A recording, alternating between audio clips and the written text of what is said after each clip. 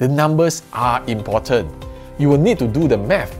Purchase price, taxes, interest rates. Do not overlook this cost because you want to make sure you'll be making more than what you paid for at the start. With higher interest rates and higher prices for property, the need to adjust financials is very important. How we can save in the meantime is also an essential thing to learn. As you go into property investment, you need to learn the ropes of the market and read between the lines of the data to ensure you're making your best decision to maximize your profit. There are so many data points to look at for property, and one mistake could make you lose 6 figures easily. Of course, we can take care of that burden for you because at Singapore Real Estate Insider, we use a 5-point framework to determine how to enter and exit the property market with our clients.